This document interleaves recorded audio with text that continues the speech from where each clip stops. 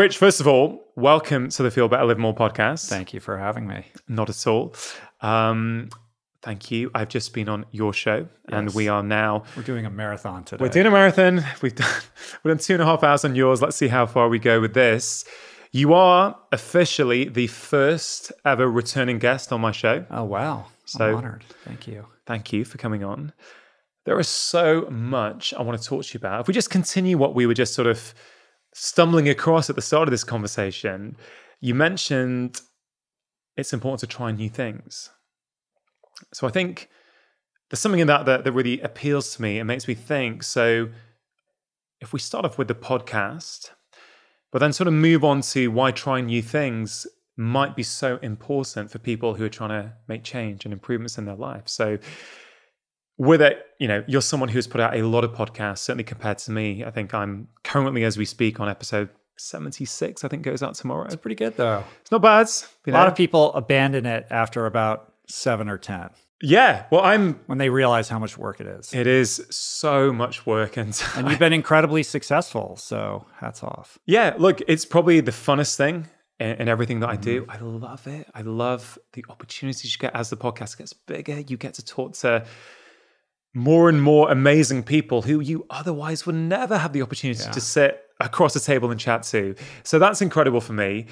But one thing I've always wanted to do with it, and I have always done, is take risks on it. Talk to people with content that maybe, some of my listeners may not initially want to hear, or maybe a bit too close to the bone.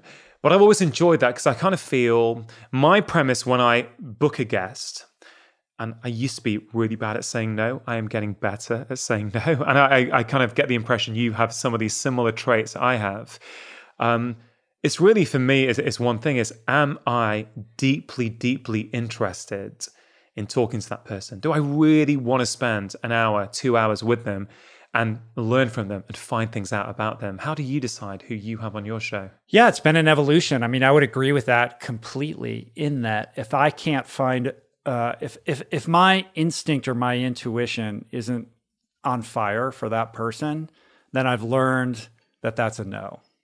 I have to have some kind of natural curiosity and interest in exploring who that person is. And if I don't have that, then it's going to be a flat conversation. And I've learned that through making mistakes. Like, I've been in plenty of situations where a lot of people are like, oh, you got to interview this person's amazing. You're going to love it. You guys are going to get along great. It's going to be incredible. And I'm like, yeah, I guess, but but so many people would say it. I'd be like, okay. And I do it. And then sure enough, it's flat. And it's no slight against the guest. It's just, I'm not the right host for that person because for whatever reason, we're not vibrating on the same level. So my number one rule has become following my own curiosity and trusting that voice. And that means sometimes I pass on people, and it puts me in a position where I have to say no a lot. Like, now the podcast has grown to such an extent that I get email solicitations all day long, every single day. I get all the books, and you were just in my container. You saw all the books stacked up. It's because the publishing houses, I'm on their list. They send me the books. So, and I get, people and people pitch themselves. So navigating all of that as a people pleaser causes me, I need the stress solution for that because I want to say yes to everybody. And I think everybody has a cool story, and the public could probably benefit from me helping get that out there. But the reminder that I have to keep returning to for myself is that my obligation is to the audience. What is in the best interest of the audience, and how can I best serve that audience? And I've learned from experience that the best way for me to do that is to find the people that I'm on fire for, seek them out and share their message. And because I do this all in person and in this studio, that means sometimes I'll be at any given moment, I have missives out to, maybe 20 different people that I'm trying to schedule. And sometimes it takes a year or maybe 2 years before schedules align and that person finds himself sitting in the chair that you're sitting in right now. Yeah, it's interesting to hear your journey. In my limited time of doing this, I also have this sort of constant state of overwhelm with the podcast, and that it's just a real clash for me. I love it. I really enjoy talking to the people I get to talk to. But actually the process of making it happen, all the back and forth emails, juggling schedules, figuring out where this is going to be. I mean, you live in LA, right? You live, well, not quite, well, I think this is technically in LA. Yeah. But it's still, you have to go outside of LA. I mean, it's actually a lot to ask guests to come all the way out here because it's at least an hour drive from where most people are hanging out in LA. Hey, well, so my house, right, where I'm now recording a lot more podcasts is 1 hour and 40 minutes on a fast train out of London. Right. So I used to do all my initial ones in London. I did a few on Skype, and for me, it's just not what I want to do. You know, we've just been unpacking my book on your show, and I talk about these relationships and connection. And there's something about being, you know, we are 1 meter, 1.5 meters away from each other. I love that. I'm super fortunate because as the podcast has grown, now guests are traveling from London to come on the show. Which is great for me because now it has that value for people. Hey, actually, it's gonna be worth me getting on the show. It's gonna be worth me spending 6 hours, 2 hours traveling up, 2 hours on the show, 2 hours back. That has value for me in getting my message out, and I am so grateful for that because, frankly, I don't want to travel all the time to do this. And you can use technology if you want to make that easier, but it's not really what I want to do. I think the way you do it is fantastic, but it's tricky. And I don't know what it's like for you, man. If I come back into the house one more time and there are books in my porch and it's like, babe, what are you going to do with all these books? It's like, where do you put this stuff? And you feel really bad because these are people's works that you're an author. I'm an author. It takes a long time to write a book, to sort of go deep. And you would love to talk to everybody, but you can't, right? No, you can't. I mean, you know, I think it's like for me, because I am a people pleaser and because saying no is so difficult, it's almost like the universe has conspired to create this situation to compel me to work on this character defect and learn how to erect healthy boundaries. You know, it's not personal. It's like, I'm sure everybody's, like I said, everyone's got something to say and all these books have value. I think the way to help me feel better about it is to look at it like you do seasons with your show, but I'll say, I have this many slots for the rest of the year. Like I have 12 spots left. Like who are those 12 spots going to go to? And then when you think of it from that perspective, you're like, well, I want to find the right people. Not the right people for my show and the people that I think I can have the best conversations with. Yeah, no, for sure. An ability to say no. We've just explored that with you regarding the podcast, but whether someone hosts a podcast or not, that is a universal theme these days that people are struggling with in this era of overload, in this era of opportunity, where we're always seeing somebody else who might be doing such a wonderful thing. And there's someone else, like me, I'm in California this week. So somebody might look at one of my Instagram posts and go, hey, what a great life this guy's leading. He gets to go out and work in California. And hey, I am living a great life and I'm very fortunate. I feel very, very lucky about that. But I've been working my butt off out here. I've been working really, really hard, but that is actually potentially not what is coming out on the post. And so circling back to just saying no, or how do you say no? One of the things I get from listening to your podcast is inspiration, storytelling in a way that makes me want to become a better person, makes me want to actually listen to that and go, hey, you know what? I want to sort of use that inspiration to change something in my life. But not being able to say no in this current culture means that we feel overwhelmed, means that we're often not able to prioritize and do the things that we really want to do. We fill it with kind of low value activities. So I wonder if you have anything to share with people on, how do you say no? How have you got better at saying no? And how are you planning to get even better again yourself? I have navigated this very inelegantly and through making lots of mistakes. My default character defect, because I'm also very conflict averse, is that when I get an email that comes in asking me to do something, and I realize I could say yes, but I don't really want to say yes. And if I just immediately responded to it and said, hey, I'm really sorry, it can't happen, I'll have this tickle that says, well, tell them to check in with you in 6 months. You know, it's That's like, what I do. That's what I do. Yeah, you leave the door cracked open a little bit. Not a good idea, right? Like, it's okay to just say, hey man, I'm going to pass. It's cool. Best of luck to you. But I'll be like, yeah, I'll either do that, or the worst case scenario is I shove it aside and I say, I'll respond to that later. And quite often I never respond to it, which always inevitably creates a bigger conflict than the one you're trying to avoid in the moment, right? So what I was taught early in recovery was, if you're going to eat crow, eat it hot. In other words, like, just deal with this stuff as it arises. And the process of erecting healthy boundaries is very related to self-esteem, right? Like, when you feel like you're lucky to be getting that opportunity and it might not happen again, you're coming from a place of lack, then you're more likely to transgress that boundary. But if you're coming from a place of self-assuredness and a sense that the universe is infinitely abundant, and that because you're passing on this opportunity, that is not a reflection on whether you'll get another opportunity, then I think it's easier to just dispassionately say, or compassionately say, no thanks, I'm too busy. And I think the other pitfall that I find myself falling into, and I think is very common, is this sense of guilt. Like, well, I actually do have time. Like, I could make the time. So if I say I don't have time, that's not really honest. But what's helped me reframe that is understanding that when you say you don't have enough time, it's not saying like, oh, I couldn't carve out that hour or whatever it would be. It's that my time is precious, I value it, and I'm already over allocated. And the free time that I do have needs to be spent with my friends, with my family, taking care of myself, or with respect to my profession. And it's okay to do that.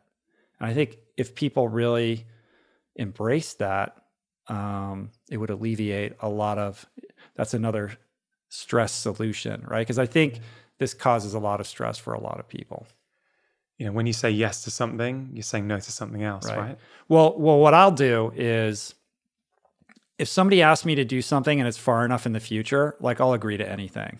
You know what I mean? Like, hey, can you come and talk at this event in 9 months from now on this date? And I'll look at my calendar and it's wide open because it's so far in the future. What happens 2 weeks before that? And then, like literally like a week, you're like, I can't believe I agreed to do this thing. This is speaking my language. And then I'm like, never again. And I'm constantly living in that state of like, I just have to get through this thing that I agreed to do so long ago, and then I'll be free.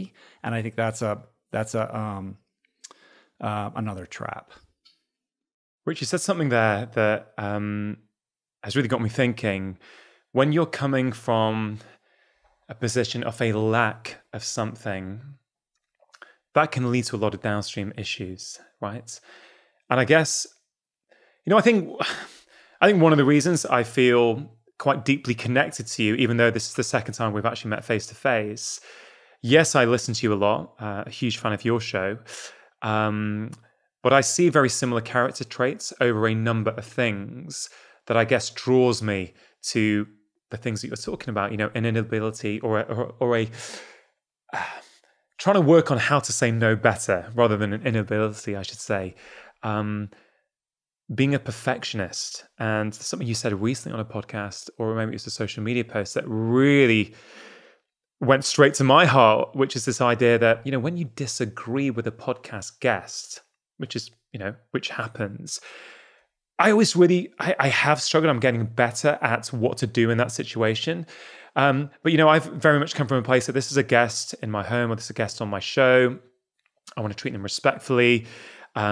Being respectful means not challenging, means listening, being attentive. And I've made huge strides in my own life personally, which I hope has been reflected in the podcast, where I now feel, hey, disagreeing with someone, respectfully trying to clarify something, respectfully trying to just tease something out and say, hey, well, look, I have a different perspective on that.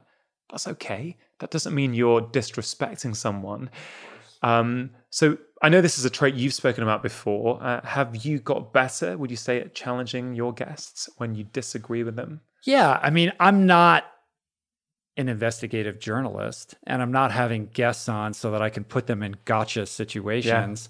And I do have people on the show that I disagree with on certain things, but I also don't go out of my way to find like the controversial guest that we're going to have some kind of huge, thing like that. That doesn't feel comfortable to me either.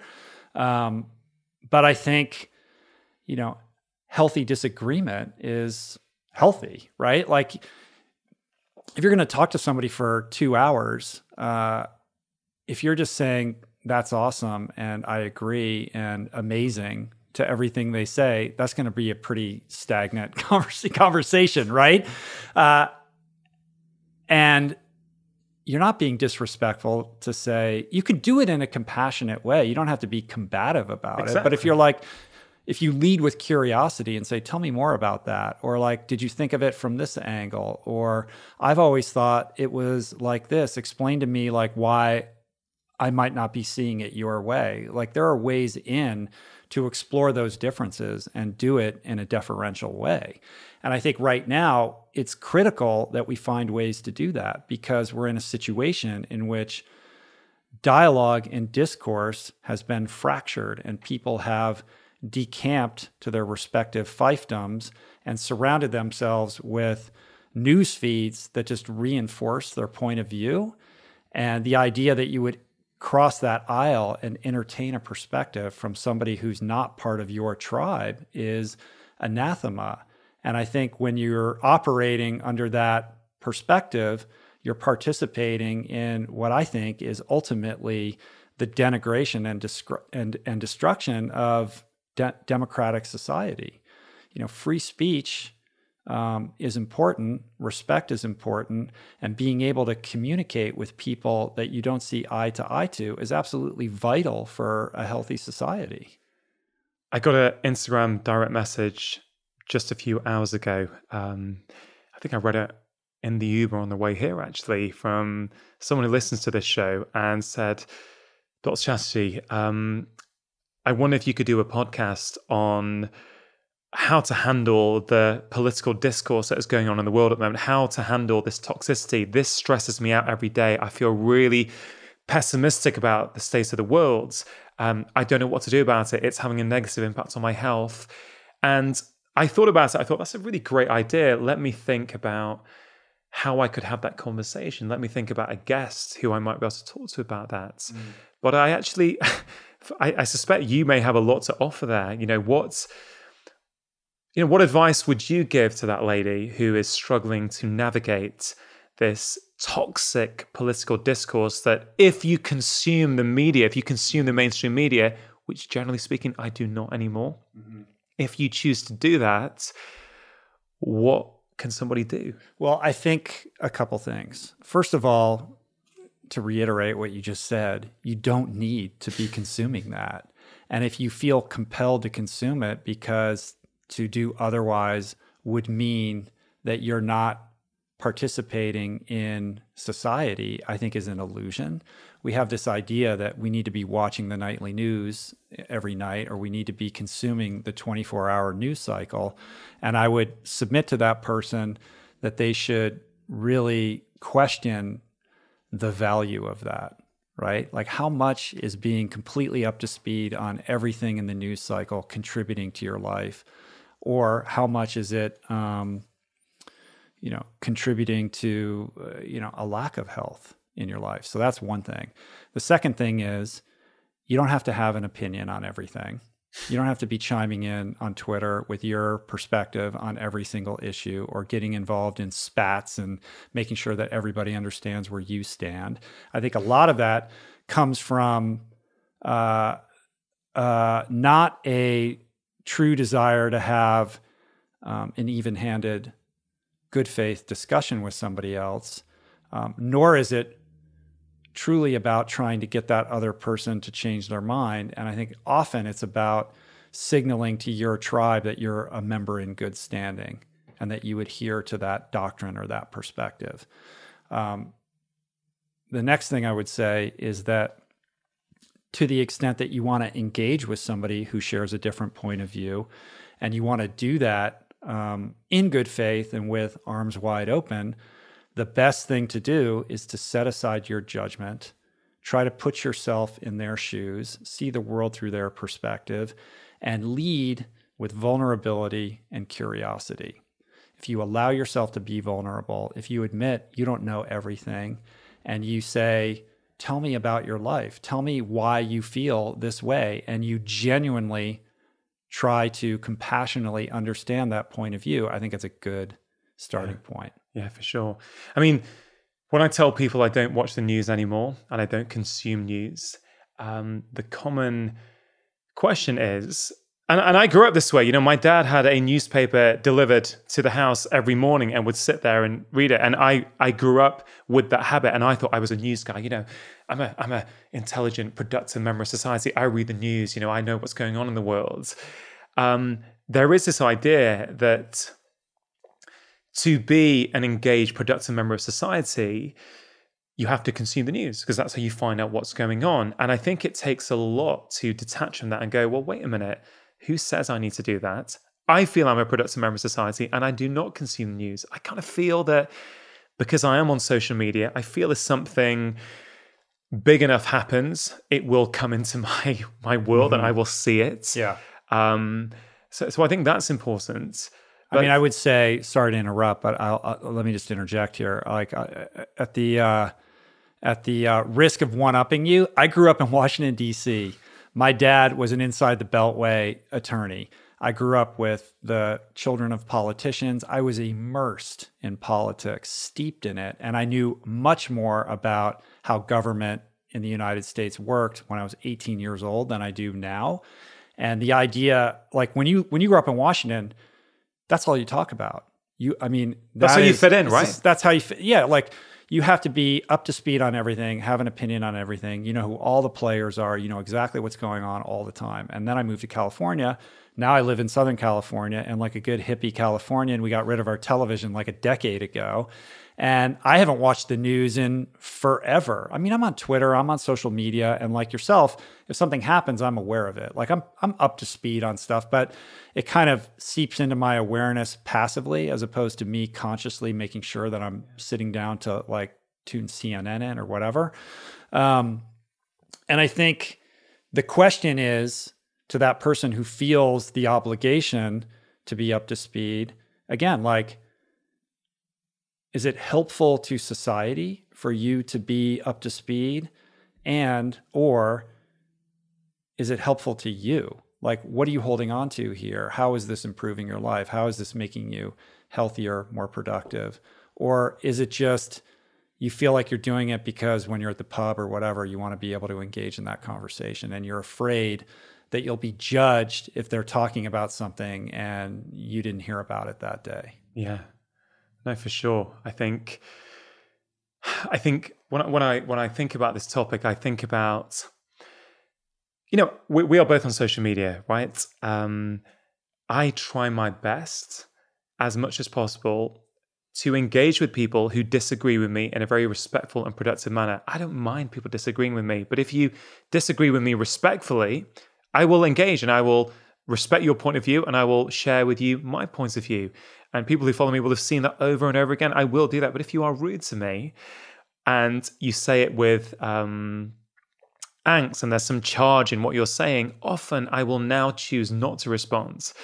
Do you block people? I do actually, yeah. Uh-huh. Yeah. What's interesting about you, and this was something that I had like written down to discuss with you during our podcast, but it didn't come up, is that you have made what I can only presume is a very conscious decision to not participate in the toxic nutrition wars that are taking place on Twitter, which I, observe from a distance and never participate in. And sometimes I'll get tagged in some debate that's going on that just inevitably almost always ends up in the gutter somewhere.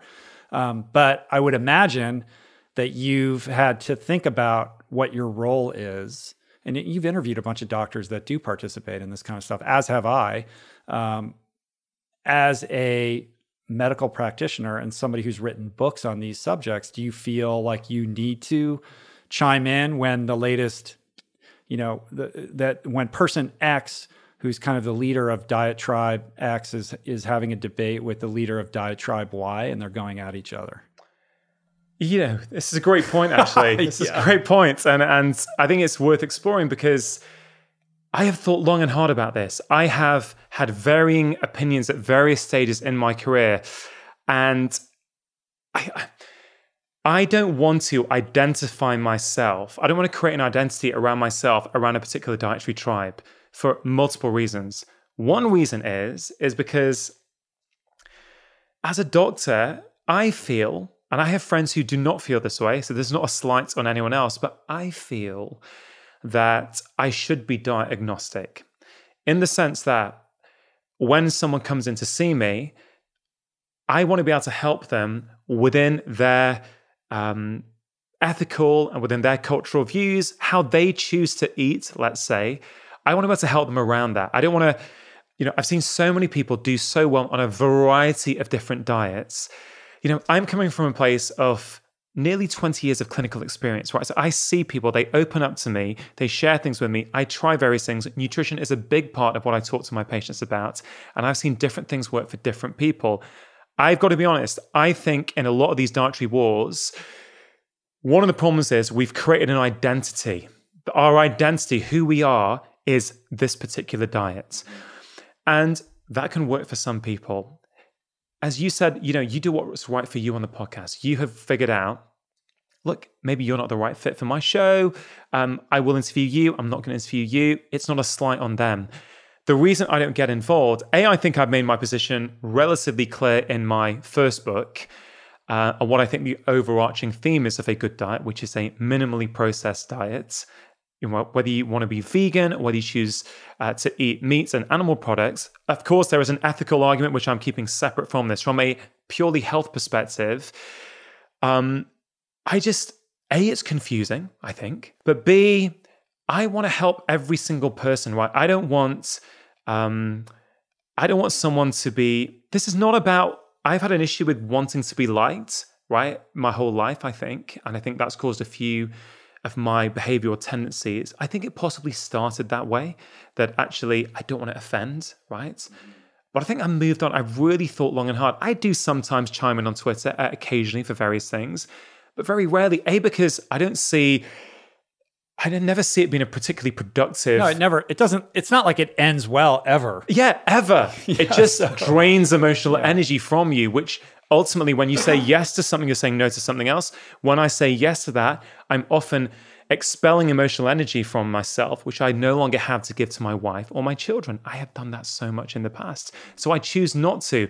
But I do have my views on diets. And when I was with Tom Billy yesterday, you came up in conversation, actually. And Tom, Tom's view, I don't want to put words into his mouth, but very clearly he thinks that keto is a great way to lose weight and have mental clarity. And he made the supposition that he thinks for 85% of people that is the best way to do it. Now, I don't agree with that, right? And I did challenge Tom in a very respectful way, which we had a great chat about this. And I say, look, okay, Tom, I get that. That has been your experience. I totally get that. And you've got friends who've had that experience as well. We have a mutual friend in Rich, right? So Rich Roll has made various changes in his life. He is clearly a vegan athlete who has transformed his life in a number of ways, but one of those ways was by changing his diet. So what would you say to someone like Rich and a lot of people who follow him who have also transformed their diets by adopting a plant-based diet? And so we really try to unpack that a little bit because we were talking about identities and beliefs. What did he say? What did he say? We said, look, we've all got an equal, he basically, it was such a long conversation. I can't remember the conclusion of it. As you say, it never ends well, right? Mm-hmm. But it was a beautifully respectful dialogue that actually he accepted that everyone has different experiences. And so I said, so Tom, therefore, we've just been talking about these identities we create around ourselves and these belief systems we have, and we spoke about absolute truths. So I said then, Tom, is your belief that 85% of people will do best on a keto diet, is that an absolute truth? or is it a belief system? And, you know, I think he accepted it at that point that, hey, you know what? And he said, look, I'm just saying this based on what I've seen. You clearly are a doctor who've seen tens of thousands of patients. So I totally get that we may have a different view on this. And I sort of totally respect what you've seen. But this is why, you know, I purposely want to interview people who have different perspectives, not only to each other, but also to me. I like talking to people who may challenge my worldview. And I can't remember who it was, but I had someone on my podcast, and then I got a ton of abuse. I won't say a ton of abuse, but I got some negativity that, oh, this means this is your favorite diet now. I'm like, hold on a minute. Since when does the podcast guest I choose to interview mean that is my viewpoint? And I think the whole dietary world has become toxic. I think we're confusing a lot of the public who actually want to make helpful change, but they see a lot of doctors and other public figures who they respect. They see them fighting quite viciously. And also, I don't buy into that. I don't believe that you change the world by being vicious, by being confrontational. Be respectful, right? So that's my view. It's tough because the nutritional science and the research out there is difficult to really understand unless you steep yourself in it completely. Like reading the abstracts isn't enough.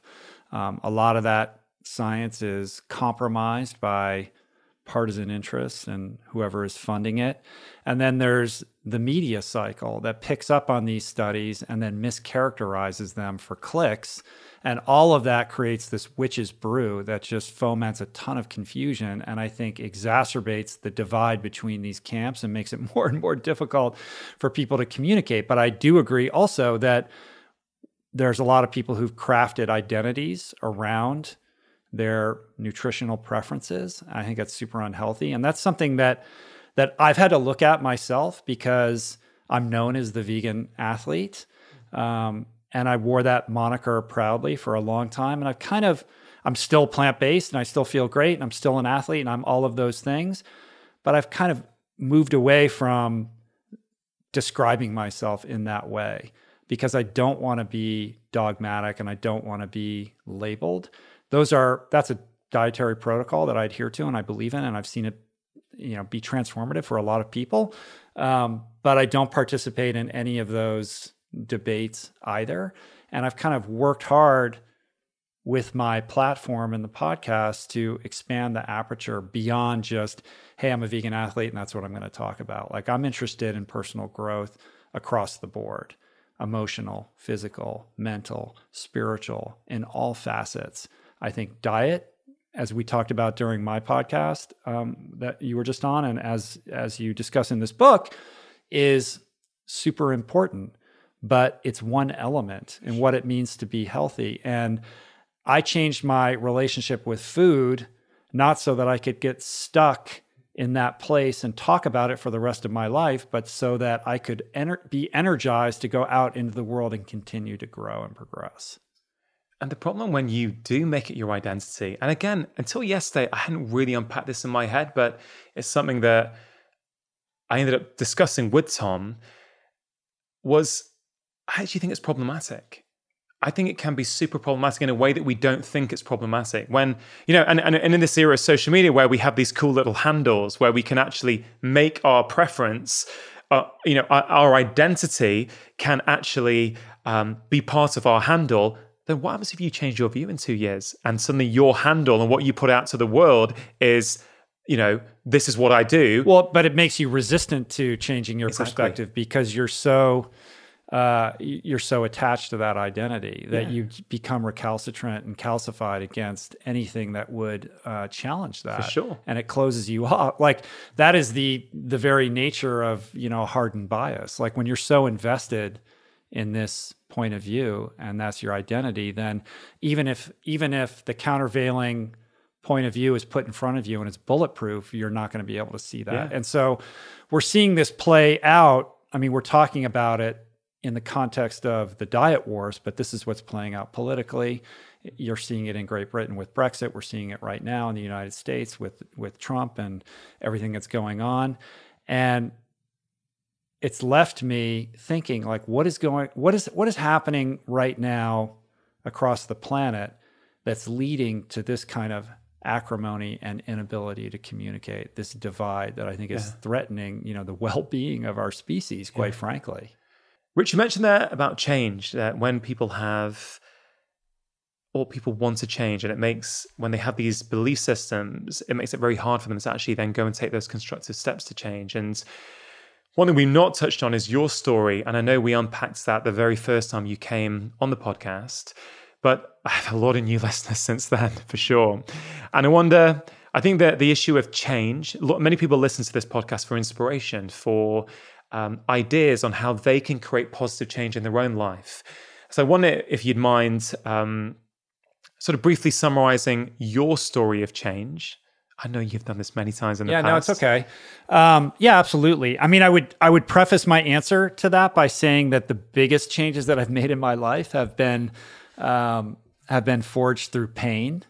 I've been in so much pain that the idea of continuing to behave in the way that I was behaving was more painful than the fear I harbored about doing something differently. And I think that's something that people who have changed their lives in fundamental ways can relate to. For some reason, pain is a great lever for implementing profound change in one's life.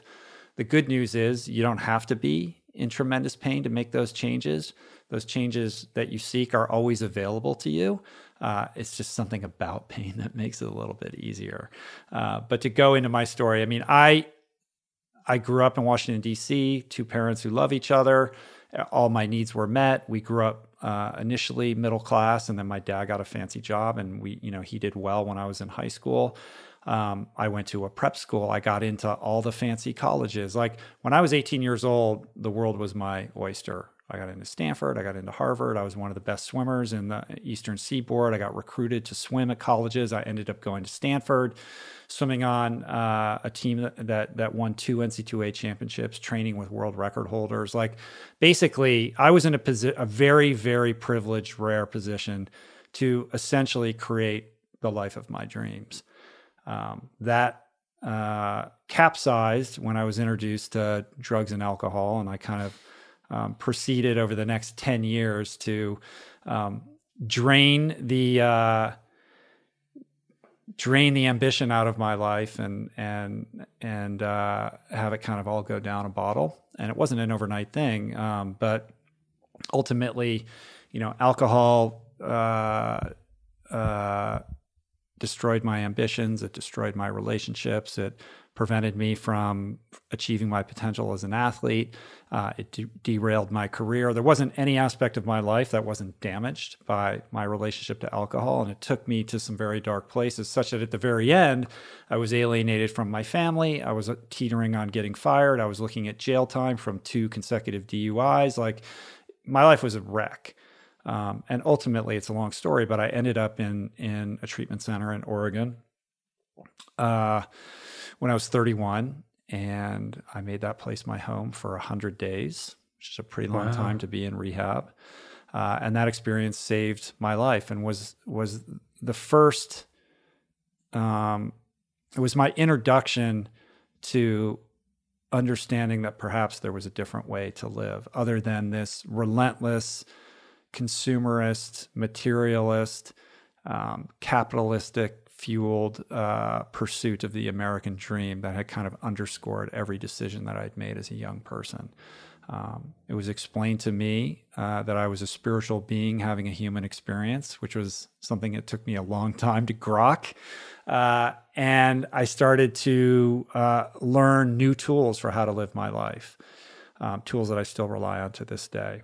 And in the wake of that treatment center experience, I went back into the world and set about repairing all my relationships and trying to be a productive member of society again. But my evolution was still very much in its nascent stages, because the kind of overarching goal that I was seeking was to kind of get back on top, right? Like be that guy that I was when I was 18. And what that looked like for me was becoming a partner in a prestigious law firm and having the nice fancy car and getting all this stuff and being the person that people would point to and say, he's got the cool job, or he's doing, like all the things that society programs and tells you are what's required to, kind of be successful. And not once during that period of time did I ever stop and rely on some of these spiritual tools that I thought that I understood, but didn't quite understand, and ask myself, who are you? Like, what do you think you're here to do on planet Earth? How can you contribute? What gets you excited in the morning? Like, what do you think your passion or your ikigai could be? Like, those questions never even occurred to me. I was just on this habit trail, on this upward track, like climbing this ladder. And I think I was repressing a lot of those thoughts or instincts that were trying to gain purchase in my mind, because I really didn't like what I was doing for a living. Like, it never really resonated with me. I was just doing it because I thought that's what people like me are supposed to do. And I couldn't understand why I dreaded going to work in the morning, and why I would get so frustrated, and why I had this compulsion prior to getting sober that I had to get super drunk every night after leaving the law firm. And how that manifested ultimately was in this collision of this existential crisis that I was harboring that kind of collided with a health scare, because I wasn't taking, during that decade-long period from 31 to 39, I was just doing the law firm, workaholic thing, not taking care of myself, not sleeping well, fast food addict, the whole 9 yards, the whole package of like not being healthy, such that I had this moment where I was walking up a flight of stairs to go to sleep after a long day at work, and I had to pause. Like, I had tightness in my chest and really thought I was on the precipice of having something terribly wrong with my heart. Was that here? It was here, yeah, on the staircase right out there where we were there a couple minutes ago. It was a scary moment. Heart disease runs in my family. My grandfather, who I'm named after, who was also a champion swimmer at the University of Michigan in the late 1920s, died of a heart attack when he was 54. I'm now 53. And I realized that I could no longer continue to live the way that I was living. And it was very reminiscent of the day that I woke up and decided today's the day I'm going to rehab. It was one of those moments where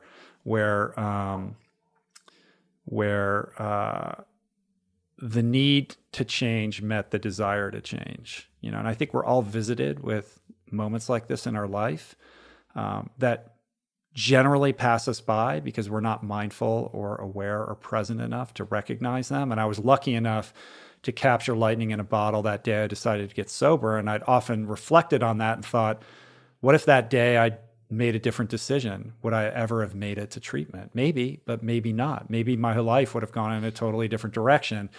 And because I had reflected on that when I was on that staircase, I had a very palpable sense that this, again, I was being blessed with another such opportunity, that if I could grab onto it, perhaps I could make another like hard left in my life that could have, that level of profundity in terms of change.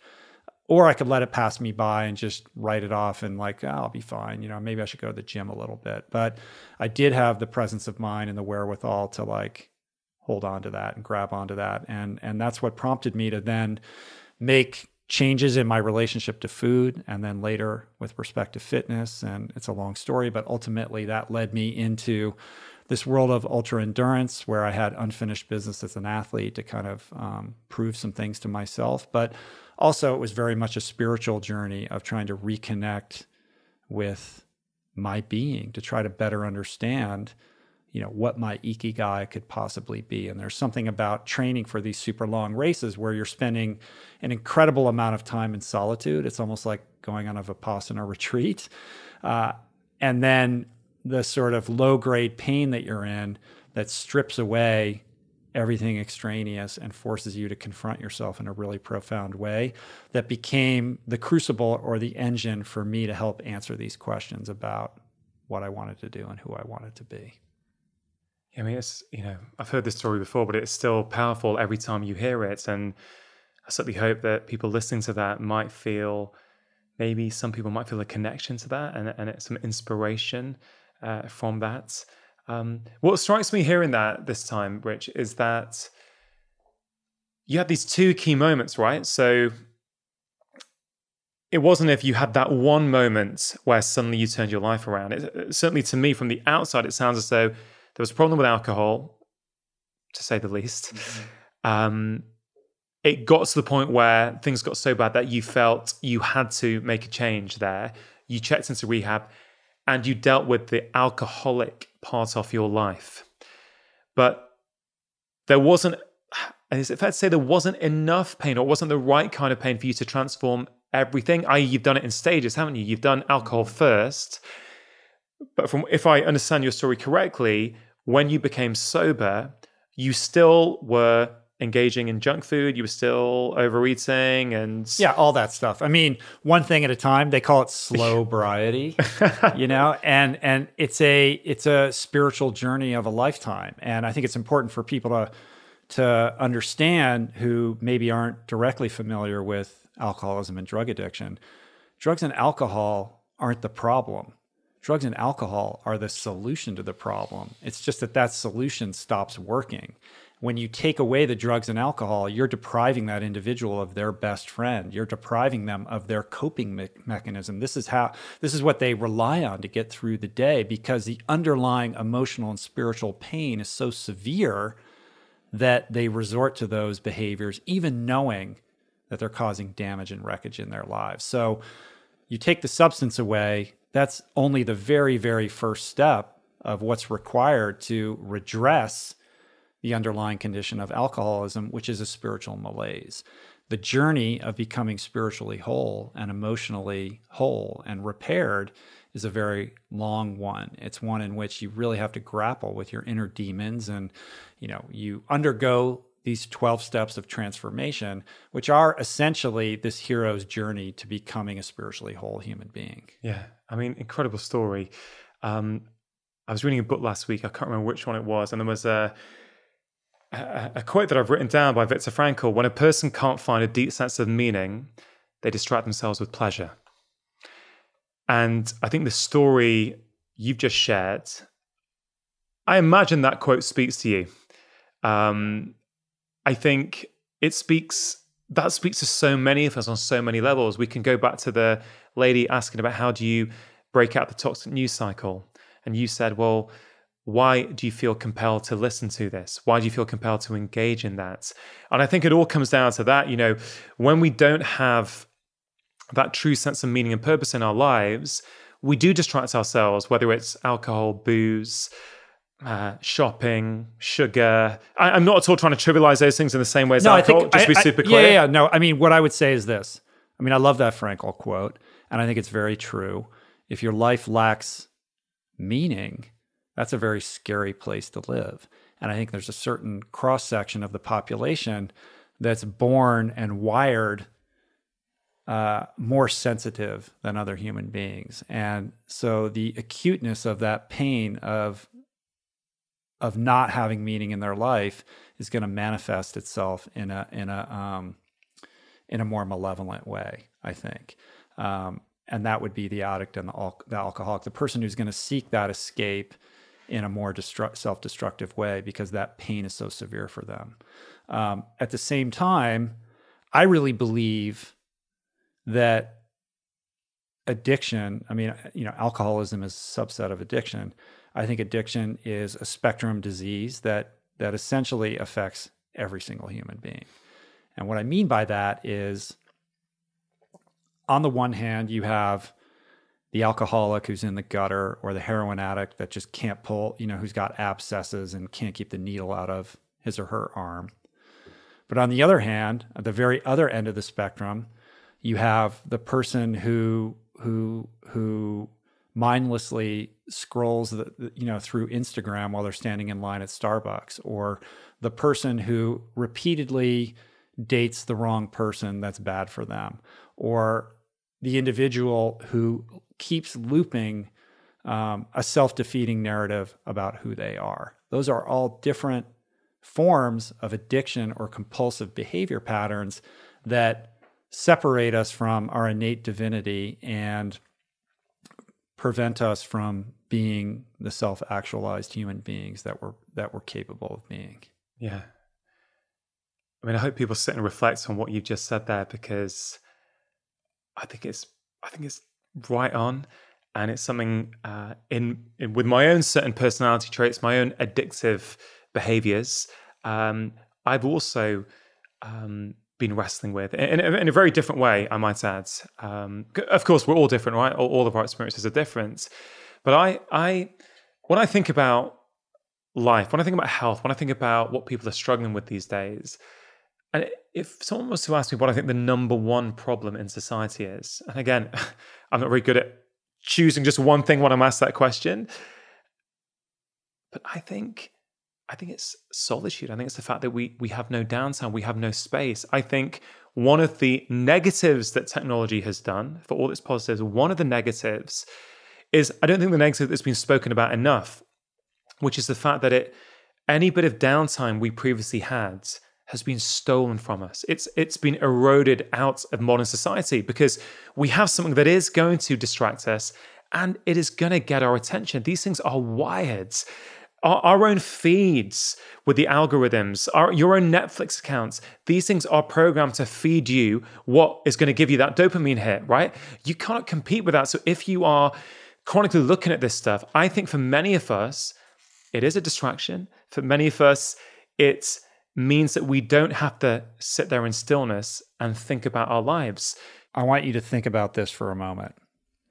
I'm older than you, but I think one thing that we share in our general age bracket is that, to the extent that we are the same general generation, we are the last crop of people who know what it's like to live in a pre-internet world and now live in a fully connected world. Our childhood was marked by periods of boredom where we had to go out of our way to figure out creative ways to entertain ourselves. Like the amount of energy that you would have to exude with your imagination to figure out how to spend time was, extraordinary. Fast forward to, the 12-year-old now, or the 10-year-old or the 8-year-old. They have to exert even more energy to not be distracted, to find boredom, to find stillness. And I think it cannot be overstated how profound a change that is.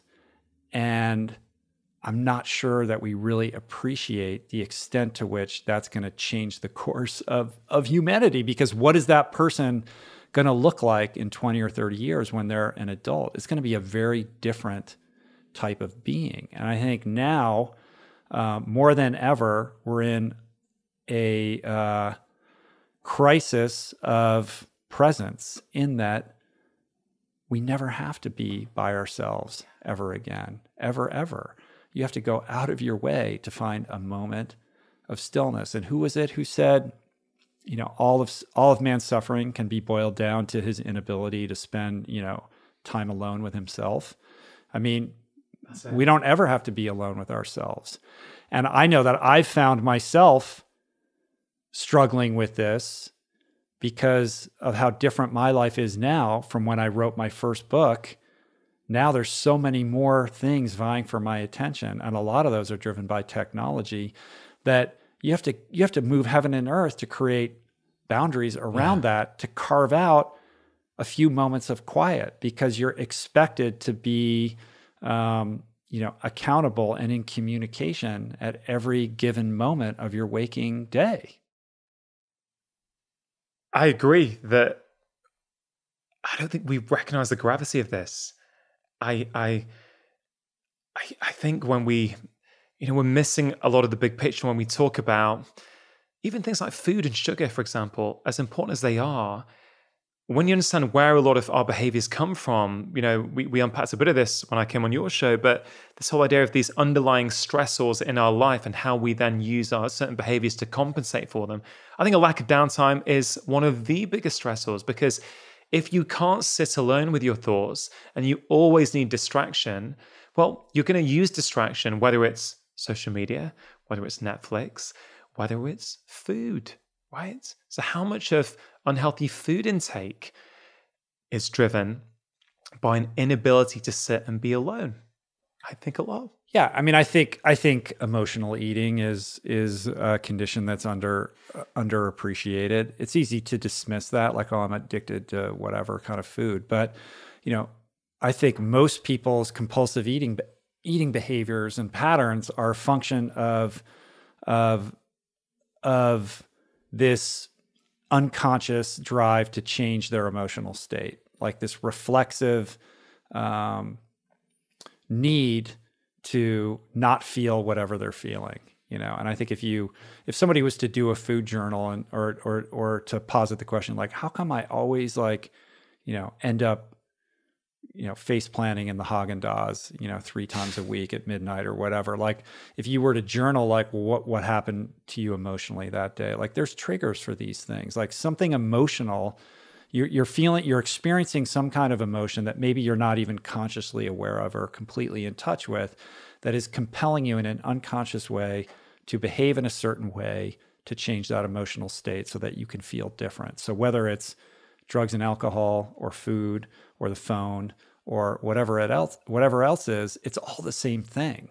It's all the same thing. Yeah. It is a, addictive predisposition to alter your emotional state and avoid having to confront, a feeling or an emotion, and an inability, because of the way we're hardwired, to understand that feelings are just that. They're feelings. Like when we have an uncomfortable feeling or a fear impulse or something like that, we're hardwired through our amygdala, which we talked about earlier, to think that we're in peril. We're going to die, right? And we're going to act accordingly to redress that. But the truth is, it's just an emotion.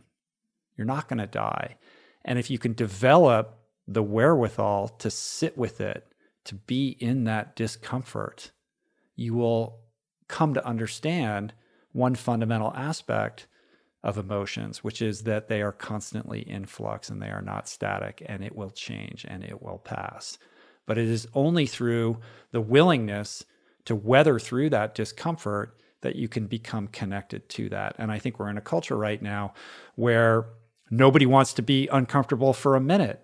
And everything about society is oriented around luxury and comfort and convenience, and the idea of having to tolerate even a moment of discomfort is considered, something that we're trying to transcend. And yet, deep within us, we have a deep need to be in discomfort in order to grow. And I think that's why you're seeing like Spartan races and ultra endurance. Like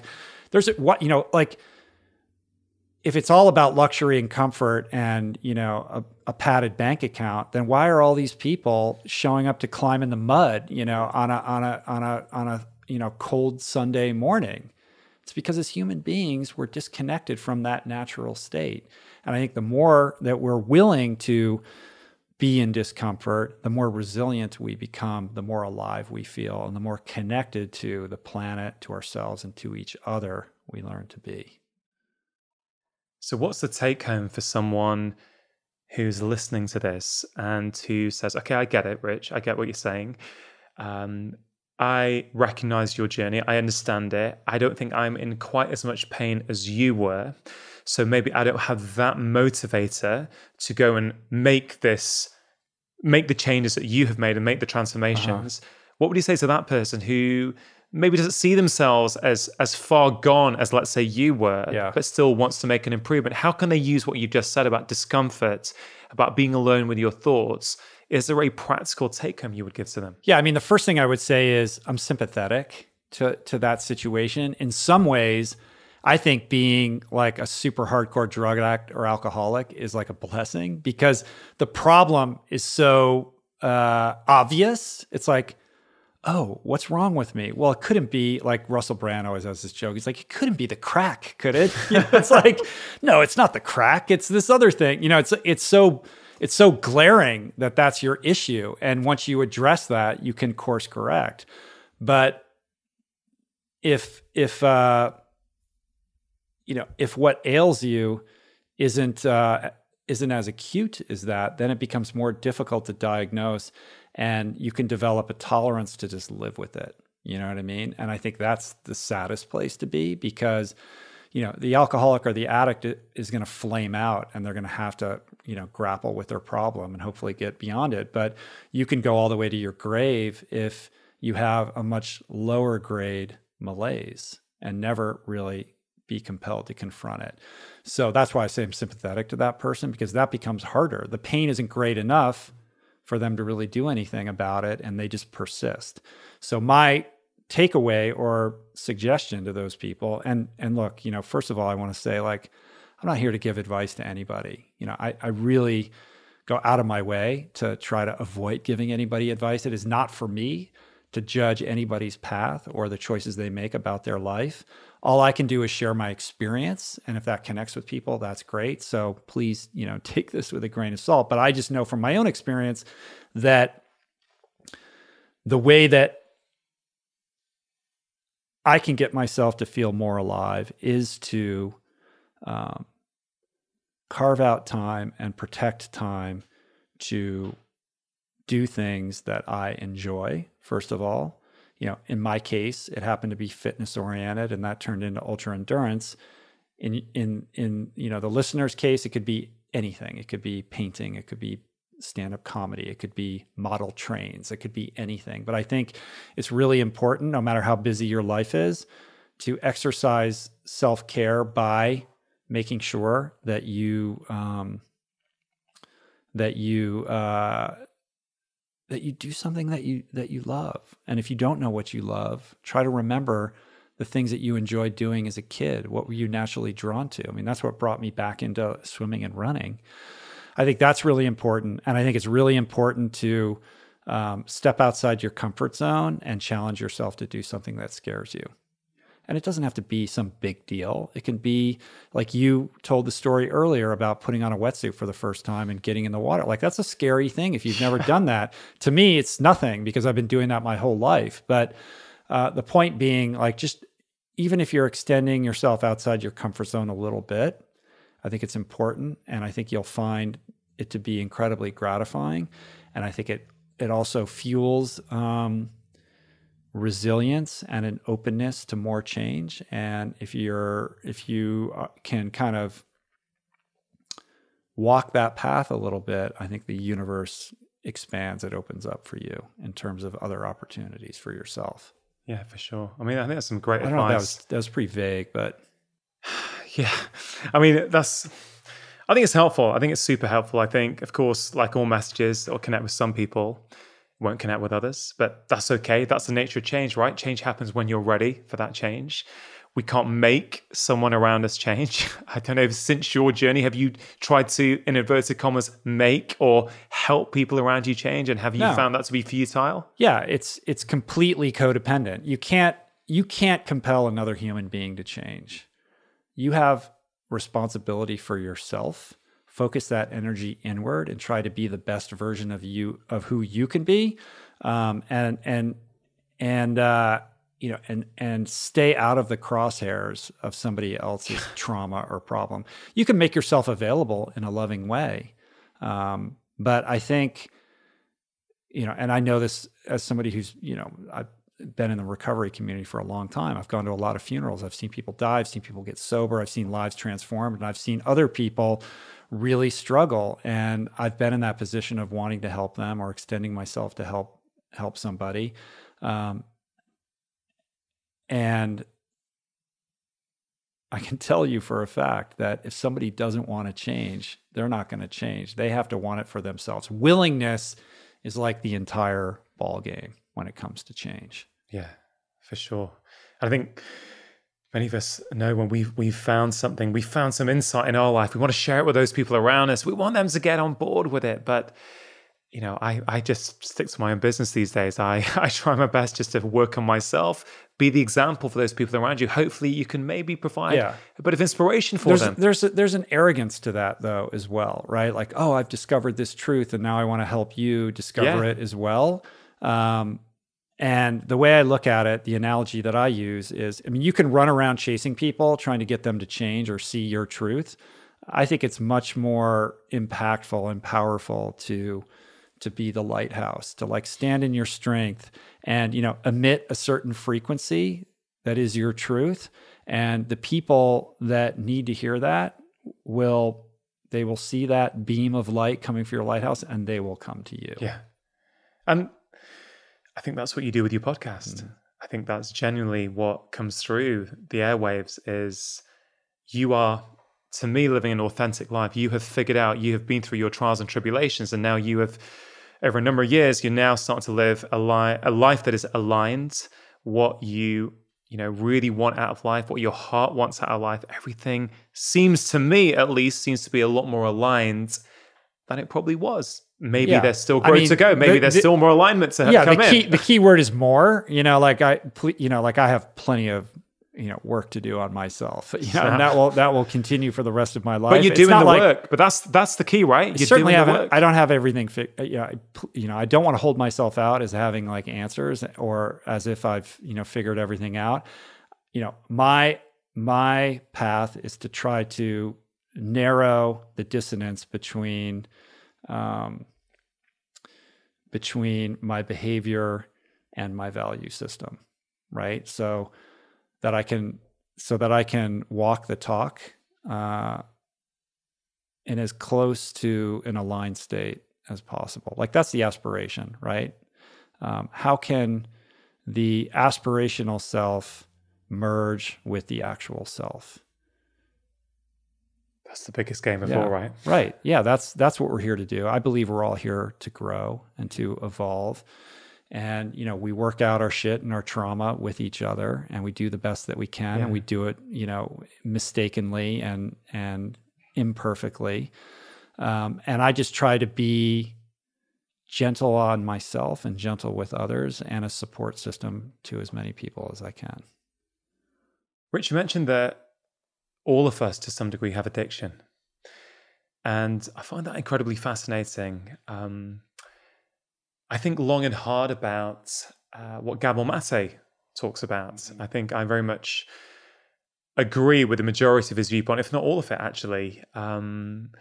This idea that all addiction at its core is the same and comes from, I'm very careful not to sort of misquote him out of context. But my perception of what he is saying is that all addiction comes from some form of childhood trauma.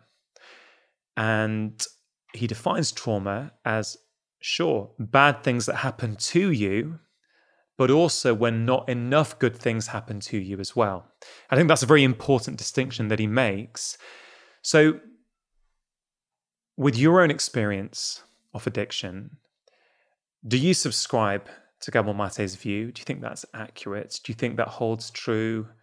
I guess, as you reflect on your own life, do you think there's a modicum of truth within that? Yeah, absolutely. I think there's a lot of truth to that. I had Gabor on my podcast as well, and he did what he's fond of doing. I haven't listened to your conversation with him, but I would imagine he might have done the same thing to you, which is turn the table and then he interviews you, right? I had a sense that he was going to do that, and I wanted him to do that. Like I know the feeling. I was seeing before that as well. What is he going to? Yeah, like I'm going to take advantage of this incredible therapy opportunity session I have for him to give me therapy. Yeah, and I went into that resistant to that thesis because, as I described earlier, I reflect back on my childhood as relatively charmed. Now, I was, I was bullied and I had, I was a loner and I have these other indicia that contribute to, the alcoholic state. But my parents are happily married. My needs were met. We always had a roof over our head and all of that kind of stuff. So when I hear childhood trauma, I don't identify with that. Yeah. And what I needed to learn was the broad definition that he has when he says trauma. And that important caveat that you pointed out, which is that trauma isn't necessarily something that happened to you. It's something that, was withheld from you, or something that you did not get. And through the process of that conversation, he helped me understand that certain emotional needs that I had weren't sufficiently met. And that doesn't mean that my parents, who I love very much, did a bad job. Because what I cannot accept is this idea of vilification of my parents, who are very good people and did the very best that they could. What I can accept is this idea that perhaps within the context of them doing their very, very best, there was some emotional need that was not fulfilled, that contributed to this later, state, this later condition that I had called alcoholism. I would, however, also add that I'm not convinced that that's the entire picture. I do think that there is a genetic component to alcoholism, that certain people have a disposition. And, Gabor might say, well, that's a function of epigenetics that goes back, that relates to childhood trauma that you could trace back generations and generations and generations. And I think that's a very appealing concept, and perhaps it's true. Maybe we need to, understand epigenetics a little bit better to really get behind that. And like I said earlier, I think there's certain people that are more sensitive than others. And as somebody who's been in the recovery community for a long time, like I've learned to identify a certain strain of human. Like I can spot somebody a mile away walking down the street, and I go, oh, that person's in recovery, or that person like I can see it. Like I can, and maybe that's a function of their childhood trauma as Gabor Mate sees it, but I think maybe the full picture is a little bit more complicated. But I think that model is really important that he's pointed out, and I find a lot of truth in that. And I think he is incredible, and his book, In the Realm of the Hungry Ghost, is just an extraordinary book that everybody should read. Did you challenge him at all? Or did you... I've actually not heard your conversation with him, which is rare for me. Yeah, it was a long time ago. It was early on in the show. It was many years ago. Were you able to challenge him on that, in the sense that this genetic component, or were you too much in it? I was super in it, and I was emotional. I'm pretty sure I cried. Like it was heavy. You know what I mean? It was meaningful for me. So no, I mean, look, I can't even remember, but I seriously doubt that I challenged him on that. He did say one thing to me afterwards when we were done, and he's like, I think you could benefit from ayahuasca, and if you're interested in that, I would really like to help you, and I can, you can come with me on one of these things. And that's something that I found coming up with increasing regularity. I mean, maybe it's particular to Los Angeles, and I'd be interested in your experience with the quote unquote plant medicine. I've had lots of friends who have done this, and I can't dismiss that I think it's had beneficial impacts on people. But I don't think that's anything that I'll ever pursue for myself, for a couple of reasons. I mean, first of all, I think it's dangerous to tell an alcoholic or an addict in recovery that the answers they seek can be found in a mind-altering substance. That really frightens me, to be honest with you. And if I was to go into it frightened, then maybe that wouldn't be such a good trip. And I think, secondly, that experience can provide you with a glimpse of what it's like to have a broader spiritual perspective. But I think it's just a glimpse, and it's not earned, and I think there are ways to earn that through meditation and mindfulness and these other practices related to spiritual growth that I think would have a more permanent and profound impact in the long term. Yeah, I spoke to Michael Pollan recently when he was in the UK about his latest book, and about the science about what psychedelics can do for our mental health and from altering our perspective, and his own experience through it, coming from the standpoint of someone highly, highly skeptical. And towards the end, I asked him, Are there other ways to access that state? He was like, absolutely. There are other ways to get there. Deep breathing, meditation, all kinds of things, when practiced regularly, consistently, can also get you to that point. I guess we've all got these emotional layers, right? And trying to figure out who we are. Now, you had that incident where those two incidents which forced you, which motivated you perhaps to change.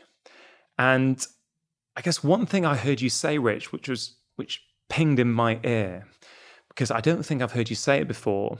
You said something about alcoholism, and you said, I can't remember verbatim, but I think you said something like alcohol was something I used to suffer from, or you used it. You said something in the past tense, and why that struck me is that, certainly until recently, I guess I've not heard you talk about this for a while, but would you identify now as an alcoholic? Yes.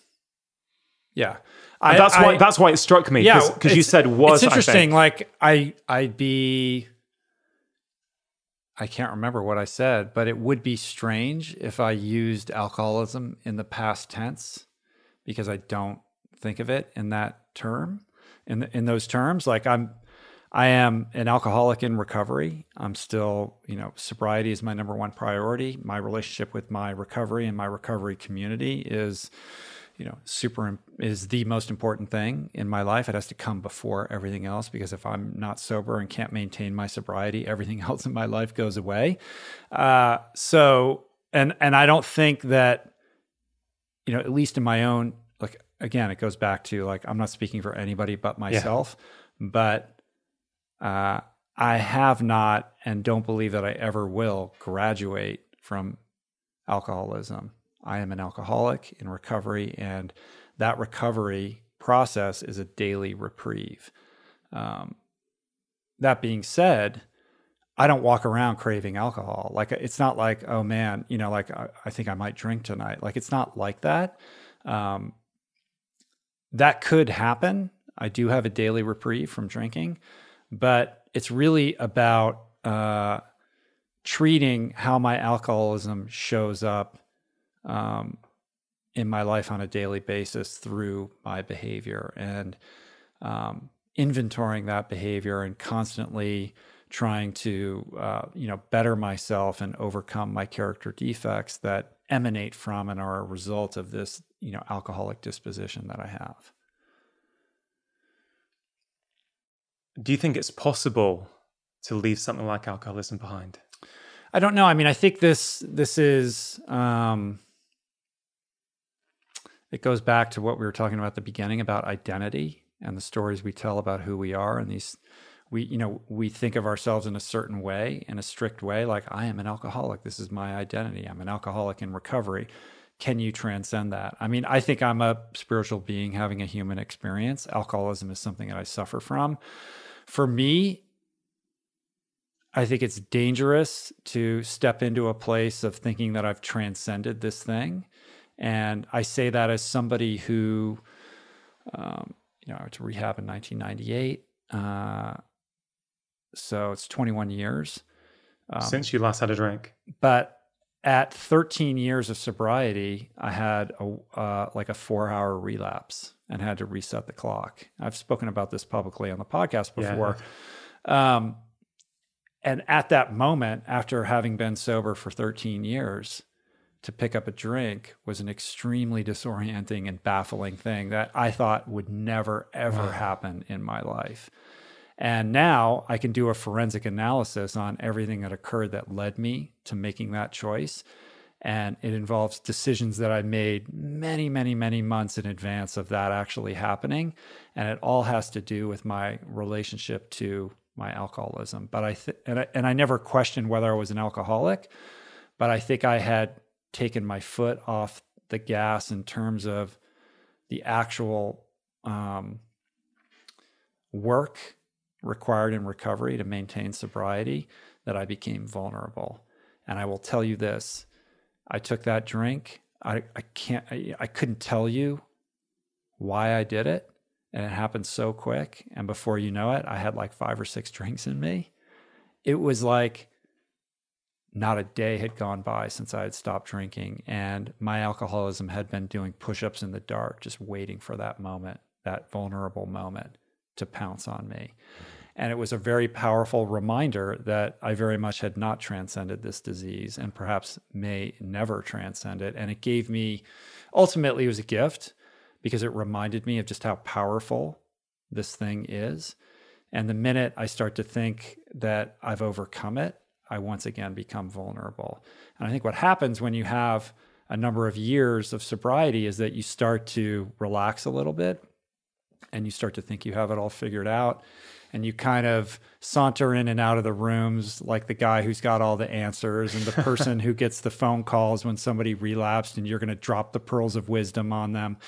And what was so great, what was so awesome about this relapse, as demoralizing and humiliating as it was that it reframed the whole thing for me and made me realize that how important humility is and how important it is that I make sobriety my number one priority and that I don't have it all figured out and that I'm constantly learning and that I really only have like one day at a time. Yeah, I mean, that is super powerful. You're right. After 13 years, I guess many people around you would have thought, hey, he's cracked this thing. He's done. He's out. No. So I guess I would imagine there's a certain fear associated with that. When you've seen what can happen, it's like, I don't know, I'm sort of, I guess, we talk about the stories that we tell ourselves, and I guess that is not a criticism of anyone because I tell myself stories as well. I think we have to tell ourselves a story. Coming back to plant medicine, I've spoken to a lot of people who've done it, and one of the things they will tell you consistently is that you see the world in a different way. You realize that everything we do is just a story. We've just created a narrative, and we can just as easily, maybe not just as easy, but if we want to, we can create a different narrative. So I guess if the story you tell yourself about this is that you are a recovering alcoholic and you're not going to transcend this, I guess in many ways it doesn't really matter, does it? Because you're telling yourself a story that allows you to engage in your life and be productive and do the things you want to do, right? I get totally where you're going with this. But I think you also nailed my response, which is it doesn't matter because it's not going to change my behavior. Yeah. You know what I mean? Like I'm still going to do the things that I need to do to stay sober and that have allowed me to continue to grow. I think what you're getting at is like to label yourself as this, aren't you restricting, ultimately the growth that you could, avail yourself of if you kind of let go of that label. I'm not, man. I don't want to put. I'm not trying to put pressure on it. I'm trying to explore this. I find it fascinating. I do not know what it feels like to be on the journey you have been on. I don't know that feeling. This area fascinates me. Your story fascinates me, and I'm not trying to probe something where you don't want to go. I'll go anywhere. Like I think humbling. I think what you're dancing around the edges of is a really profound question, which is, is it possible to transcend these things? And I think as, infinite light beings, yes, I think it is possible. You can become enlightened and no longer be shackled by this, this thing we call addiction or alcoholism. I would say that I'm not there yet, and most likely will never be there. And I'm just trying to get better every single day. But I think, I have to be respectful and mindful of, the power, the beastliness of this demon that, if not kept in check, could take me down, So, and in order to keep it at bay, there's certain things that I have to do every single day, and they're not that hard and they're not that complicated, but they're super important. Well, thank you for sharing that. Thanks for going there. I think there's a lot we can all learn from that. No matter what challenges we've got in our life, they may seem very distant. They may feel not even on the same page, not even the same book as what you've gone through. But I think, even this idea that a daily practice of something towards something, to whatever that focus is, I think I think that's an inspiring story, that whatever that goal is in our life. And again, I'm not trying to demean addiction. I'm not trying to say a goal of losing weight is the same as trying to not be an alcoholic. I am not trying to say that. I'm just trying to pull out from that. What can someone hearing that, and especially hearing the relapse, right? Because I think that's incredibly powerful. What can somebody else learn from that story is what I'm wondering. Yeah, it's a good question. I mean, I think that, well, there's a couple things. I mean, I think the story of my relapse is instructive in helping people to really understand how powerful addiction and alcoholism really is. Because I think it's hard for people to understand that don't have direct experience with it. Like you went to, I went to thousands and thousands of AA meetings. I went to rehab. Like my whole life was destroyed. Like, how could you possibly pick up a drink after 13 years? But that in and of itself, that is the insanity of alcoholism. That is alcoholism. People say, how could you take a drink? The miracle of the recovering alcoholic is that a day goes by where they don't take a drink. That's the magic. And I think having like a healthy amount of respect for that is helpful to certain people. I think there's probably a lot of people listening who, if they're, they don't have direct experience with this disease, they certainly know somebody who's struggling or have a family member. Yeah. And it's very painful and baffling. And, we were talking about codependent behaviors and trying to help somebody who's not willing to change. It's infinitely more complicated when a loved one is going down the tubes in that way and you feel powerless to help and everything you do doesn't seem to have any impact on that person.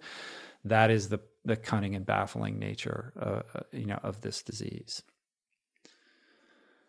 And so to say, to the point of like, how can this be helpful for somebody? So if you are in that situation and you're trying to help somebody and you're experiencing that level of powerlessness, it's important to give yourself a break. A lot of people blame themselves, like they should have done more, they could do more, or why isn't what they're trying to do working?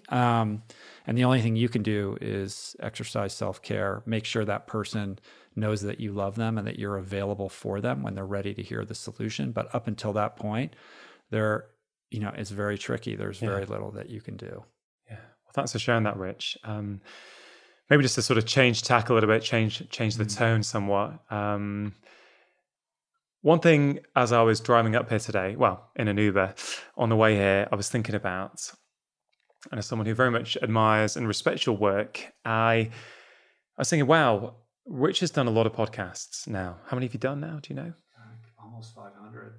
Right, 500. So, I mean, I don't know if it's fair to say there's an average of 2 hours going on there. As an average, I mean, you may well have spoken 1,000+ hours. Yeah. To some of the most influential and amazing thought leader type people on the planet. I think that's fair to say. Some of the people you've spoken to. I actually had another question pop into my head. So let me ask this in two phases. And I think they're linked actually. Phase one of this question is, we spoke about the toxic news environment before. We spoke before about how I was on KTLA yesterday morning, getting 5 minutes max to talk about what I consider quite a deep book. Is long form conversation the antidote, or one of the antidotes to the problems that we're seeing in the modern world, particularly with media? And then the follow-on question, which I think is related, is from all these conversations, these 500+ conversations, are there common themes that, you speak to such a wide range of people, artists, scientists, authors, sports stars, endurance athletes, such a wide range of different people who are all doing phenomenal things in their own life.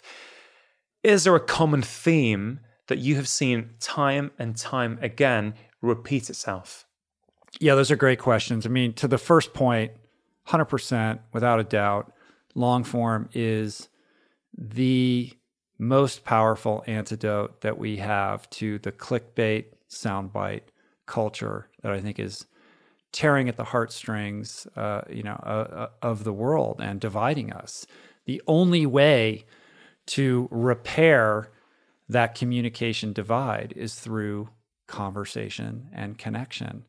And, I started this podcast in 2012, and this space was very different back then than it is now. Like, it was not cool to have a podcast, I assure you. It was like the purview of hobbyists. And there were some people doing cool stuff. I mean, I think, Rogan was doing his thing, and there a lot of comedians, not a lot going on in the health space or the self-improvement space. And if there was one or two good shows, it then dropped off a cliff.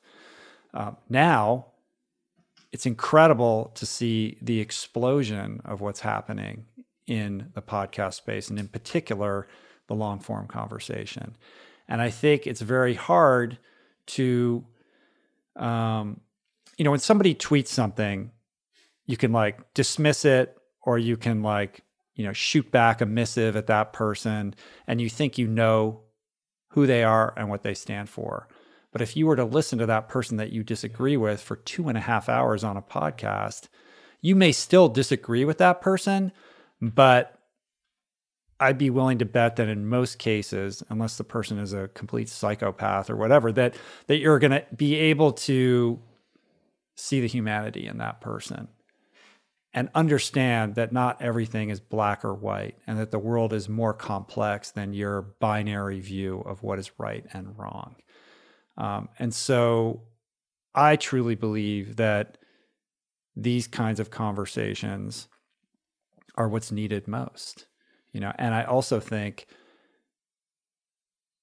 it's why they've become so popular, because people are starved for this. What we're missing is that experience of sitting around the campfire. We have lost that. And increasingly, families are not having dinner together, and you're not seeing your friends because you feel like you already visited with them because you checked their Instagram story. And so this experience that is so vital to the human condition is suddenly so lacking. And I believe that the long form podcast space really provides sustenance. It's not a replacement for the actual campfire or the actual time spent with friends, but it's a far cry from you being on a television news program where you have 30 seconds to spit out the meaning of your book and then you get a pat on the back. Yeah. And I think the media landscape is changing dramatically. And we were talking about this before the podcast. Television is quickly going the way of the dodo, and it's being replaced by social media and new media. And it's interesting to see the inability of certain sectors of culture able to really fully grasp that. Like right now, take Joe Rogan, for example. I would submit that Joe Rogan is the most influential figure in media for males between the ages of 16 to, 35, 34, something like that. His reach is insane. It is absolutely insane. And yet you nary hear a peep from the mainstream media that this guy even exists, which is bananas, because his audience dwarfs the metrics of most network primetime television shows. That is a complete seismic shift in the media landscape and how the general public consumes media. And it really tips the fulcrum in a brand new direction that I think is really exciting. And I think, let's take an election cycle, for example. You see these debates. They're ridiculous. Everybody's shouting at each other. They get 30 seconds. It is a terrible dynamic to try to determine who is the best person to sit in the Oval Office. But you have, Rogan's had a couple of the candidates on there. They go on a show like Rogan or a similar show, and they talk with a host for 2 or 3 hours, and they can get into the nuance of policies. Nuance. I mean, you can't. If you're on mic with somebody for a couple hours, they're going to kind of figure out who you are. Like you're not going to be able to shroud yourself behind some veneer for very long before, the edges of who you truly are going to kind of eke out. And I find that to be hopeful and exciting. Yeah, I mean, on that, in my limited experience compared to yours, I'm I guess 18 months in, and I started off with a few episodes where I was told like these have got to be between 30 and 40 minutes. That's the length of a commute. So I did that, and they were okay, and I think they were decent enough, but I don't think I loved it. I don't think I could see myself continuing that long term. And the funny thing is, as you've alluded to, as my episodes have got longer, they've got more popular, right? And I agree with you. I think we are starved of meaningful, authentic content. Everything in the media pretty much is soundbitey. Even on social media, it's these clickbaity, short, snappy, under a minute, under 30 seconds things that are getting the traction, right? And I think there's a problem with that. I think there is so many people, as you say, like Jordan Peterson, for example, one of the biggest blow-ups on YouTube over the last few years, very influential. If you watch a 3-minute segment on the mainstream news, you may have one view of him. If you properly listen to him for 2-3 hours, you may have a different one. Like, I'm not sort of coming down one way or the other. I'm just saying it's very different. It's easy to characterize him and make him into something that potentially he is not if you don't let him speak and don't let him properly explore his views. So I mean, this is why I asked the question. I find on a personal level, long-form podcasting, I think is the favorite thing, my favorite professional thing that I do. I love it. I love the fact that you can get into the weeds with someone. I love the fact that if we were having a half-an-hour conversation, would we have got to that story of your relapse? Would we have got to learn things?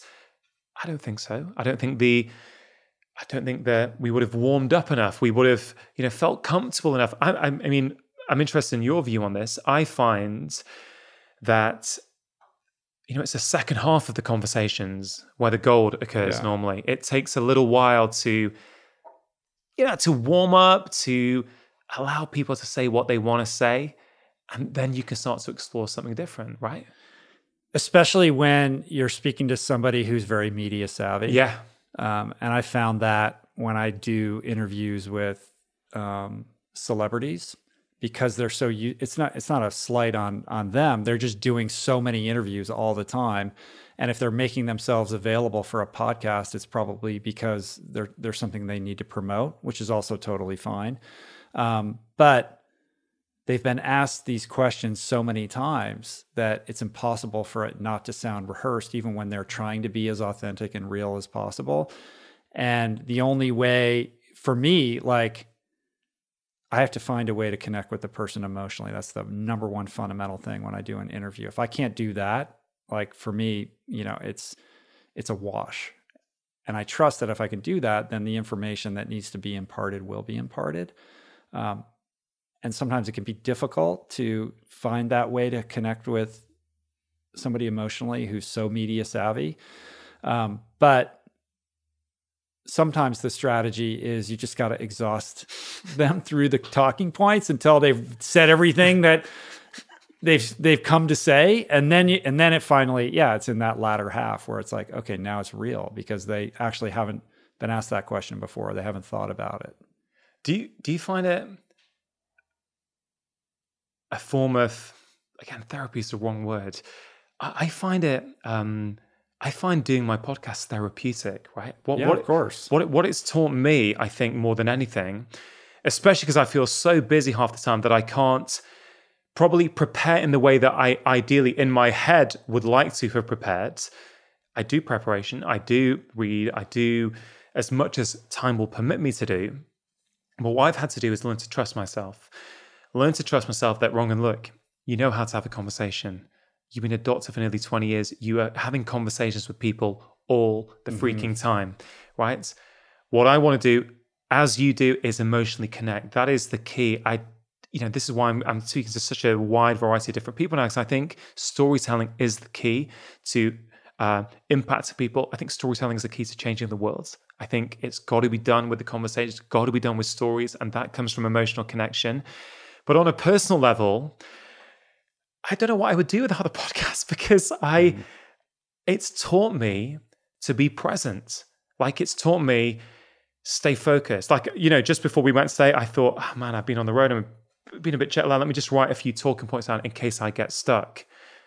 I haven't got stuck yet, right? Because it's what I said on your show before about the number one skill for, I think, a healthcare professional is, can you connect and listen without judgment of the person in front of you? That is fundamentally what I do with my podcast guests. Can you do the same thing? Or certainly what I try to do. And I'm still finding my voice. I'm still figuring out what I want to do with this. You're 500 episodes in, I'm 75 episodes in, right? So, but I don't know. I mean, do you find it therapeutic? And I guess we've still not got to that other question, but I guess I'm interested to know, as someone who I very much look up to in this space, have you got any advice for me? Definitely therapeutic. I've forgotten more than I've learned from all the people that I've had on the show. And I think just the practice of being present for another human being is an incredible thing to do. I think I said this recently. The most valuable thing you can do for another human being is give them your undivided attention. And this discipline of podcasting requires that of you, right? When was the last time you sat across from another human being and stared into their eyes for 3 hours straight and just paid attention to everything that they were saying? Like, that's an incredible thing. Yeah. That's a gift. And that's probably something we did much more as humans in a bygone era that has been lost. And so I think I'm sure you've had this experience, like, once somebody's been on the podcast, like, we're bonded for life. I may not see that person for years, but if I do once again, it's like almost an emotional moment, because there's something that's transpiring that we're sharing here that I think is really special and divine. I mean, we feel like friends, right? So, and this is the second time I've seen you, but I've called on you for help and advice at various times. And you're right. I guess I haven't really viewed it in that way, but yeah, you do. When was the last time people have done that with their other halves? Yeah. Right? No, I have an ongoing, I mean, you've listened to my conversations with Julie. We have an ongoing joke, like, the only time we have, we go super deep with each other is when we're doing a podcast. Or it's like, how are you? How are you doing? I don't know. I haven't talked to you in like a week. It's funny because I actually said, hey, babe, to my wife, look, see what Rich does with Julie? Why don't you come on the mic? I mean, part of that's a joke, of course, you know that. But there is, and I had this experience with my dad, and I talked about this with Ryan Holiday on the episode that just went up, that, my dad is still alive, and I'm blessed for that to be the case. And I'd thought over the years, like, I want to sit down and ask him about his life. Like, what was it like when he was a kid? And like, what was important to him? And, what's his perspective on X, Y, and Z? A conversation, like a life conversation that you always imagine you're going to have with your parent. And yet, unless you take action towards making that happen, that day's never going to come. Because you just think like, well, one day we're going to sit, like we're going to have a scotch and a cigar and it's going to be like that. You know what I mean? Yeah. And having a podcast, I thought, I'm going to get him on the podcast, and we're going to there's something about the structure and the formality of having microphones in front of you that makes you ground yourself and think about your response. That, you can't just get up and walk away in the middle of it if you get bored, right? You can't look at Instagram in the middle. Right. Frankly, it would be rude, right? You can. Has that happened? Once in a while, somebody does that. You're kidding me. Are you serious? And it's been a while. But anyway, let me stay on point here. That is super interesting. I thought, like, I'm going to ask my dad to do the podcast, not because I thought I would ever share that. I wasn't going to share it publicly, but I just wanted to have it, for posterity, like this recording of my dad and I having this conversation. But then he wrote this book, and he actually wanted to be on the podcast. So I was able to give him this opportunity to come and share about his book, but also have this conversation and share it with the world, which was a really cool thing. My point being that if done right, like, these conversations can be really profound and meaningful. And, I consider it a gift and a privilege to be able to do this. And in terms of advice for you, follow your heart, follow your muse, and, talk to the people that you're genuinely interested in, and don't listen to what anybody else says you should or shouldn't do. You know what to do, right? Only you know. And it doesn't have to be anything other than what you want it to be. And I think you're right to say the key is the emotional connection. And I think that's a leap for somebody like yourself who is a man of science, right? Like you could do this podcast and just be like, keep it super, about like the data. You could do that podcast. There are other medical practitioners who are doing similar podcasts like that. But I think what makes you unique is that you do have the science and medical background, but you are interested in making that emotional connection. And I think that's powerful. I'm not sure there's anyone else of your pedigree and background who's doing that. And perhaps that's the place where you can find your place and your unique voice. Because another thing I've learned is I'm doing this thing, and often I'm talking to people who are, on other shows that are similar to mine, right? Like a book comes out and then suddenly like the same guy is on the same 5 shows that are kind of in my, little orbit. And I thought, well, why would anyone listen to mine? Like that show or this show or whatever. And what you realize is even though you feel like you're probably asking that person the same questions, there's something about your unique personality that your audience is connected to. And so for me, it's been a journey of owning that as opposed to like dismissing that. Like it's about the guest, but there is an aspect of you that they're tuning in for. Yeah. I appreciate that advice. I like to think I'm doing a lot of that already, and hearing that from you will make me continue doing that. I don't think it's as hard for me as you might imagine, in the sense that, yes, I'm a man of science. You would say that from the fact that I've got a medical degree. But this is something we touched on my very first podcast with you, I seem to recall. So I think this is a meme you pulled out to promote it from recollection. And science has always interested me, but it's not interested me as much as results, right? And what I mean by that is I've been the doctor in the room following the protocols, seeing people coming back and not getting better, and just seeing, well, this is the protocol, this is what they should be doing. And I've always been more interested in what actually works in real life. And I've realized that what works in real life that the scientific research papers don't always tell you is, how do you connect? How do you communicate? Can you emotionally develop a relationship with the patient so that they feel inspired to start making the changes that you're asking them to make? I reflect on this, and I passionately do believe this is why, generally speaking, touch wood, I get pretty good compliance from my patients, because I do take the time and I take it very seriously to emotionally connect first, make them feel as though you have been heard, you have been understood, I am not judging you. And then everything, whether you're talking about patient change, or whether you're talking about a deep conversation on the podcast, I think it's the same thing. I don't see any difference there. So although I'm now doing long form podcasting on a mic, I guess you can make the case that in many ways I've been podcasting my whole professional life. Metaphorically, and it's the same thing, right? It's the art of conversation. It's how do you tell a story? How do you connect? How do you communicate? Sure, this is long form. I have 10-minute appointments when I'm working in the NHS. So do you see what I mean? It's like a spectrum, right? It's not different. It's what fundamentally makes us human. Yeah, it's super interesting. Yeah. Last question. Last penultimate question. All right. Themes that you've learned from your guests. Yeah, it's so hard. It's so hard. People have asked me this before. And like I said earlier, I've forgotten more than I've learned. It's like, what's the takeaway from having these 500 people, spending time with all these 500 people? Just themes, common themes. I know what's weird is that like, it all just kind of goes into my collective unconscious, and that gets synthesized somehow. And what ends up becoming implementable action versus just, background noise is hard to say. I think in terms of themes, God, how to even begin with that?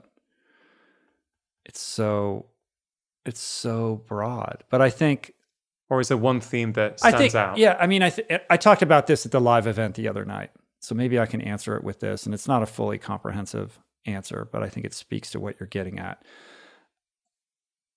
There are plenty of themes and strains, I think, that unite this collection of people. But a paramount one is connectivity, community, and connection. That we cannot be fulfilled, happy, purposeful, self-actualized if we isolate ourselves from our community, from ourselves, and from the planet. We are spiritual beings having a human experience. That experience is part and parcel of this greater ecosystem in which we live. And to the extent that we think that is other or outside of ourselves, that is to buy into an illusion. We are nature. Nature is us. I am you. You are me. You are my brother. We are the same. What unites us is so much more powerful than what divides us. And to the extent that we can embrace our brothers and understand that we are all caretakers of this planet and caretakers of ourselves in a manner that transcends, like, should I have sugar or eat meat or not eat meat? And what's my morning routine? Like, there is a much grander stage on which we're playing right now. And so the call to action is to expand your line of sight, to telescope your vision and look down on what's happening from 10,000 feet and allow yourselves to have greater compassion for yourselves and for those people in your life that you're at odds with, and realize that our time is short here. We're here to grow, and we're here to serve, and we're here to contribute and protect and preserve the limited resources that we have available so that future generations can enjoy what we've enjoyed. And I think the more you can embrace that, the easier it is to see through or transcend the barriers that divide us and develop a greater capacity for empathy with those with whom we disagree, so that we can come together as this unified population for the greater good of everybody. So that's my big unified theory. What a beautiful way to end that. And I think, and I'll leave it with one final thought, and this is also what I shared at the live event, which is that as powerful as these long form conversations can be, and I think the strength they have to move culture forward, they remain an abstraction. People are going to be listening to this on the train, in their earbuds. You know, you're gonna go publish it from your home in the UK, and you'll see a little number that will indicate how many people are listening to it. It's just as much an abstraction for you after this experience transpires as it is for the person listening on the other end. And to the extent that that you can leverage that audience to come together outside of that abstraction, I think that would be a powerful thing for you to do. Like, how can we take these respective audiences that we have and bring them into a tactile analog experience where the people that care about the things that you're talking about can actually communicate with each other directly in real life. And I think that is the thing that I'm looking at with my own audience and the evolution of my show as a way to move the needle forward on all of the ideas that I've shared with you today. Is that why you do these retreats and live events? Yeah, I mean, the live event was a big first step in that direction, and it was incredibly gratifying for that very reason. That these are real people. Yeah, you know, this isn't just like a view count or like analytics. Yeah, man. I met someone in a cafe in Venice a few days ago. He listens to my show randomly. He has flown out for 4 days from the UK to come to your live event. He's literally come out just for that. And that is the power of what you're doing. That's the reach. It is crazy. Yeah. It's phenomenal. I think that's a really great way to end this. Thank you for having me. I'm in your studio. Thank you for, Thank you for having me. Thank you for hosting me here, even though I've been interviewing you. Well, you did a bit of interviewing me as well. I'm on your show right now, right? You're like, whose podcast are we doing? I'm slightly confused, actually, because we're in the same chairs. We're on like hour 5 today. Well, there you go. Rich, if people want to stay in touch with you, where can they find you?